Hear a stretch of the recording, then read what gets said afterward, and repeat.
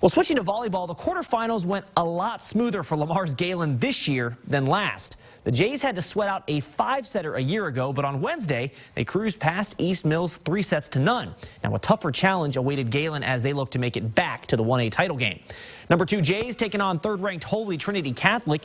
Gehlen down 1-0 in the second, but showing plenty of fight. Brooklyn Heisel sends it cross-court, good for the point. Then later in the set, Katie Peters is going to pop this one over the top for the set winner.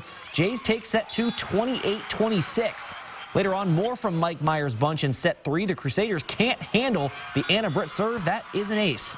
But Holy Trinity not backing down. Claire Pothatakis rifles this one opposite corner for the score. Crusaders take the third 25-20. And then on match point in the fourth, Jays can't stop Aaron Anderson's kill. And Gehlen's season comes to a close, 3-1.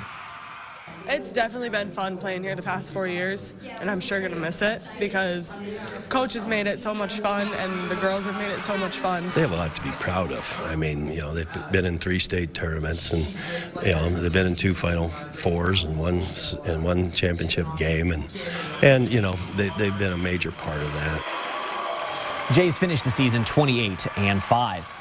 To Class 2A now, number 3 Western Christian taking on 4th-ranked Sidney. Wolfpack with a 2-0 lead ahead of the third set. Madison Hoffman serving. That's going to drop in for the ace. And then from there, Western went to their big hitters. Tori Winya with the kill, too hot to handle for the score.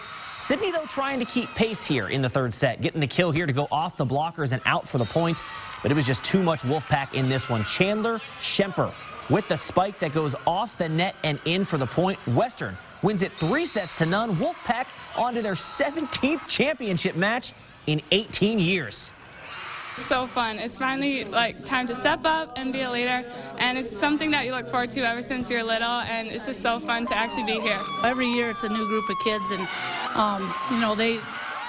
I look up in the stands and I see all these little girls looking down, wanting this someday, and this was what those girls were when this run started. So it's just a tradition, and tradition never graduates.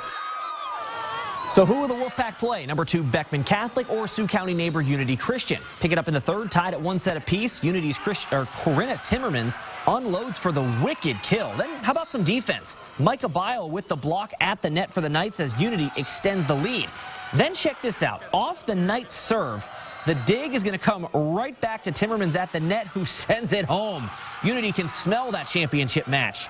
Timmermans with another one of her match-high 24 kills, and the Knights upset top seed Beckman Catholic and will face Western coming up on Friday.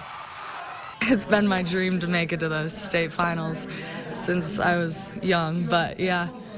We did it as a team, and we're just excited to be there. Well, it's my first time, so I'm just really thankful to get to that point. I'm really proud of our girls. I thought they fought through, even though they took a set from us.